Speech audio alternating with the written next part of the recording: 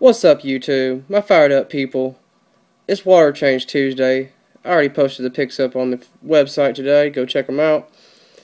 But there was an interesting topic that came up in the chat room for the last couple of days about melting of plants. And I'm going to talk particularly about stem plants, my wisterias.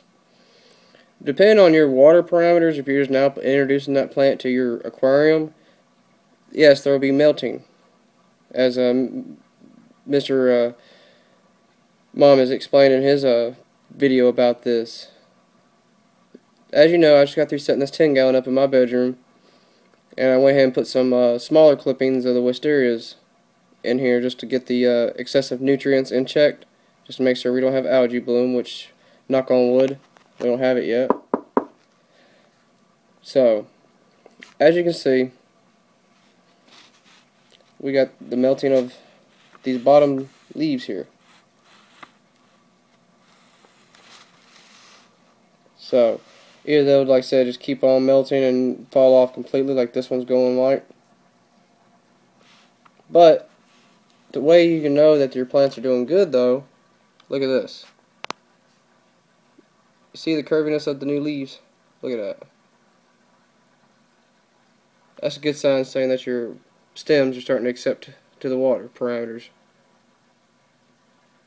Another question was, should you uproot them and break them in half of where the ugly parts are and replant them again? Yes and no on that topic. And the reason why I say that, if you don't have roots like that shooting out yet from your stems, you see that one right there, that little white one sticking off the side down there on the bottom, you will more likely have those plants do it all over again if you don't have established roots, because when you pull them up, you're going to see that you have roots already down there, like you see right there on that one, the same one I just got through showing. And then you got this one right here shooting off to this one. So, and then there's another one. So basically yes and no on that debate. If you just don't care to look at the bottom of the plants, just snip off those leaves, and that's one way I recommend doing it. Or like I said, if you want to, go ahead and uproot them and just try to not cut all the way up to the roots that are coming out. So, you know, when you're replanting it, you ain't putting the roots too deep into the substrate so they can't establish again. So, that's the discussion I have on that. My info, my opinion. So, once again, this is the 10-gallon. It's getting ready to be having a betta in there, some tetras as well, maybe 2 bettas.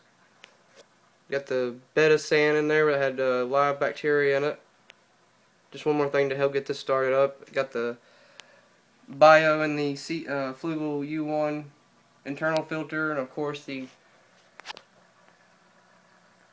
noisy Fluval C3. Gotta take the lid off at night so it's not as noisy, but it's doing good. It has the bio in it as well, the 5-stage.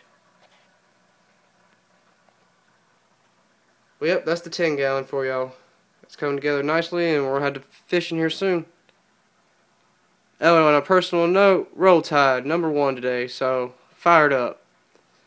As always, welcome new subscribers. Please rate, comment, and I'll check you out on the next video. Later.